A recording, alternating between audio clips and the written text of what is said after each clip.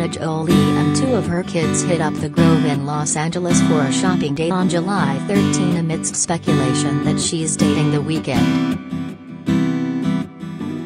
It was a bonding day out for Angelina Jolie and two of her adopted children, Pax Jolie-Pitt, 17, and Zahara Jolie-Pitt, 16, on July 13. The trio hit up various shops at the Grove during their day out. Angie rocked a long, beige trench coat over her black dress, while Zahara looked so grown-up in a tan-colored mini dress and sneakers. The actress and her daughter rocked face masks for protection from the coronavirus, while Pax was mask-free on the outing.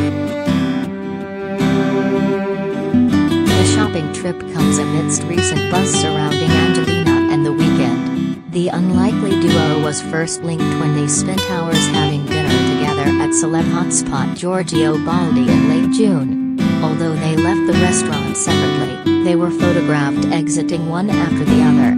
Then, on July 10, both stars attended a private concert in Los Angeles.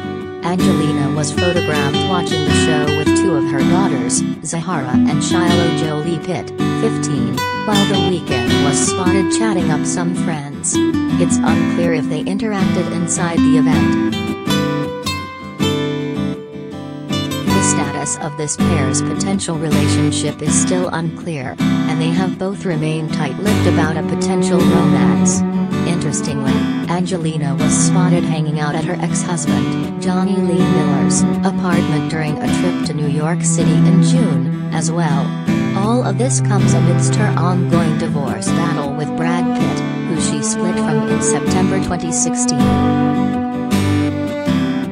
Related gallery. Zahara Jolie-Pitt, pics.